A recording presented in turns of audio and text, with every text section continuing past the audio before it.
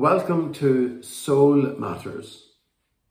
Soul Matters is short YouTube videos that explore some of the things that matter in our lives. In this video, I would like to talk about two things I believe are important for our mental health, our spiritual health, and even our physical health. The first is connection. We need connection. John Donne once famously said that no man is an island unto himself. How true. We are social beings. We are made for relationships. We thrive on relationships. Loneliness is not good for us. Loneliness creates darkness in the human heart, which in turn can lead to depression. Now, I do know that sometimes we withdraw into ourselves. We need even to retreat.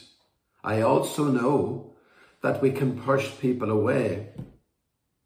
But what I would say to you is this: do not give in to the temptation to stay in isolation.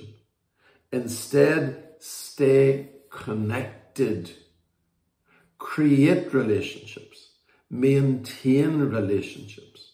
Now, I acknowledge that maintaining relationships can be hard work, but it's worth it. It is worth it. The second thing I believe that it is good for us is service. You know, the happiest people that I know are those who have found some way of serving others. You see, our lives are not just about ourselves and our own needs. Our lives are for others too. In fact, unless and until we give our lives away to others, we do not have them ourselves at any deep level. Now, I know that sounds a paradox. Well, it is a paradox.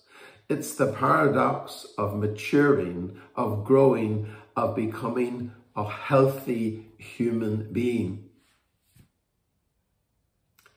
The late actress Audrey Hepburn once said about herself, she said, "As I got older, I discovered that I had two hands, one for helping myself, the second for helping other people."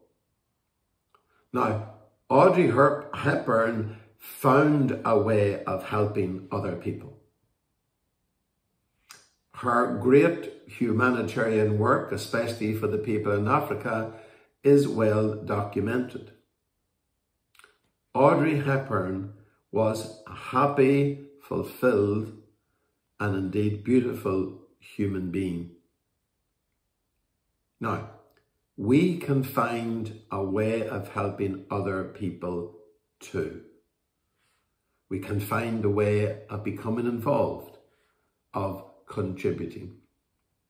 If we do, this will not only make a difference to the lives of other people, it would also make a difference to our own lives too. So the two things I'm recommending: connection and service.